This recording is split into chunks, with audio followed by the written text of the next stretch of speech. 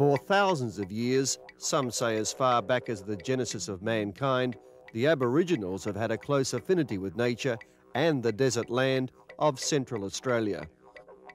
Only 200 years ago, Europeans first settled on the Australian coastline and then slowly began to move into the arid centre, and so became the birthplace of a town called Alice Springs.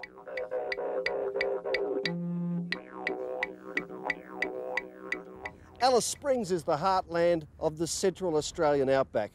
It's a city of 27,000 people surrounded by vast open spaces.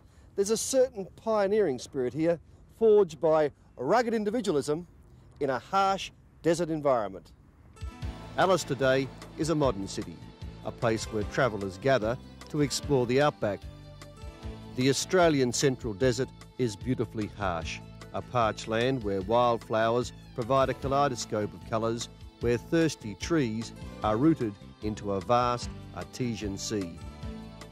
When not soaring over this vast sunburnt land, these birds of prey show off their talents on the ground.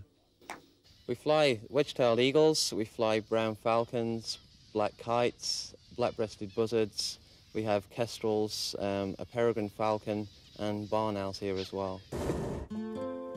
If you want a bird's eye view of the outback, then the best way is to take an early morning ride on a flying balloon.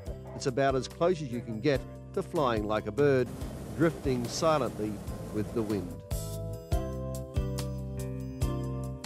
You know, look at the mountain ranges and look for kangaroos, check out the desert, things like that, you know. And that sunrise really is something very special. Unbelievable. Viewed from the air, the McDonnell Ranges are impressive. The wide open spaces are also very special. Yeah, it's a bit different to back home. Yeah? Yeah, we haven't got these wide open spaces back home. Piloting a balloon requires a level of skill. Okay, warm. Early settlers to Alice Springs relied on camel trains to bring in materials and stores from the coastal cities. The importance of camels as beasts of burden diminished after the arrival of the telegraph and modern transportation, which overcame the tyranny of distance. Around 150 years ago, the early European explorers brought in the first camels from India and Afghanistan.